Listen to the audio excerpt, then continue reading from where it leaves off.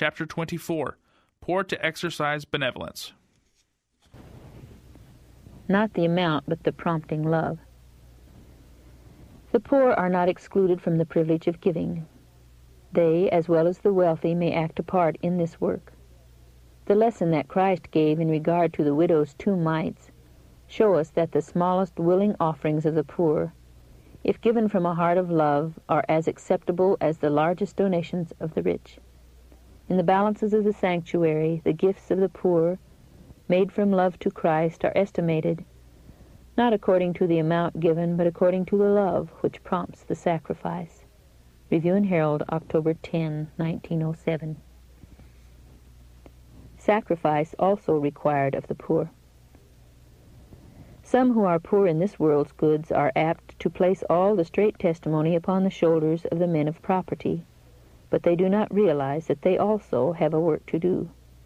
God requires them to make a sacrifice. Review and Herald, April 18, 1871. She did what she could. The Savior called his disciples to him and bade them mark the widow's poverty. Then his words of commendation fell upon her ear. Of a truth I say unto you, that this poor widow hath cast in more than all. Tears of joy filled her eyes as she felt that her act was understood and appreciated. Many would have advised her to keep her pittance for her own use. Given into the hands of the well-fed priests, it would be lost sight of among the many costly gifts brought to the treasury. But Jesus understood her motive. She believed the service of the temple to be of God's appointment, and she was anxious to do her utmost to sustain it. She did what she could, and her act was to be a monument to her memory through all time and her joy in eternity. Her heart went with her gift.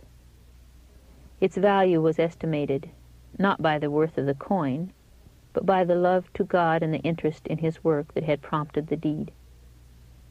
Jesus said of the poor widow, "She hath cast in more than they all." The rich had bestowed from their abundance, many of them to be seen and honored by men. Their large donations had deprived them of no comfort or even luxury. They had required no sacrifice, and could not be compared in value with the widow's mite. It is the motive that gives character to our acts, stamping them with ignominy or with high moral worth. But the great things which every eye sees and every tongue praises does God account most precious. The little duties cheerfully done, the little gifts which make no show, and which to human eyes may appear worthless, often stand highest in his sight. A heart of faith and love is dearer to God than the most costly gift.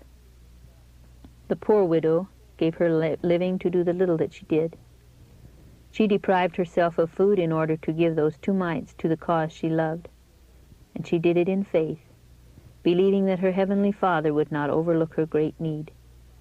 It was this unselfish spirit and childlike faith that won the Savior's commendation. Among the poor there are many who long to show their gratitude to God for his grace and truth. They greatly desire to share with their more prosperous brethren in sustaining his service.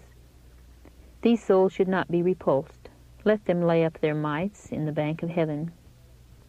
If given from a heart filled with love for God, these seeming trifles become consecrated gifts, priceless offerings which God smiles upon and blesses. Desire of Ages, page 614 and 616. How the Macedonian church responded. Paul wrote to the Corinthian church, "Moreover, brethren, we do you to wit of the grace of God bestowed on the churches of Macedonia, how that in a great trial of affliction and abundance of their joy and deep poverty abounded unto the riches of their liberality. For in their power, I bear record, yea, and beyond their power, they were willing of themselves, praying us with much entreaty that we would receive the gift and take upon us the fellowship of the ministry of the saints. And this they did, not as we hoped, but first gave their own selves to the Lord, and unto us by the will of God, insomuch that we desired Titus, that as he had begun, so he would also finish in you the same grace also." There had been a famine at Jerusalem, and Paul knew that many of the Christians had been scattered abroad, and that those who remained would be likely to be deprived of human sympathy and exposed to religious enmity. Therefore he exhorted the churches to send pecuniary assistance to their brethren in Jerusalem. The amount raised by the churches exceeded the expectation of the apostles. Constrained by the love of Christ, the believers gave liberally, and they were filled with joy, because they should thus express their gratitude to the Redeemer and their love for the brethren. This is the true basis of charity, according to God's Word. Testimonies, Volume 6, pages 271, 272. According to our entrusted talents. Of the church in Macedonia we read that in a great trial of affliction, the abundance of their joy and their deep poverty abounded in the riches of their liberality. Then shall any of us who profess to be Christians think that we shall be excused in doing nothing for the truth because we are poor? We regard the precious light of truth as an inexpressible, inexhaustible treasure. We are to exert an influence in proportion to our entrusted talents, be we rich or poor, high or low, ignorant or learned. We are servants of Jesus Christ, and the Lord expects us to do our best.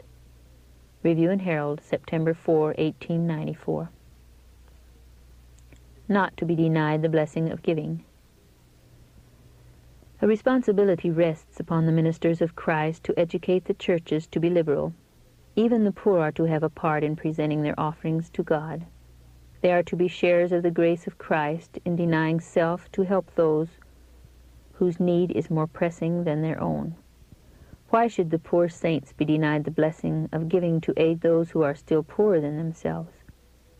The work of educating the people along these lines has been neglected, and the churches have failed to give for the necessity of poorer churches, and thus the blessing has been withheld that should have been theirs, and will be withheld until they shall have a realizing sense of their neglect. Review and Herald, September 4, 1894.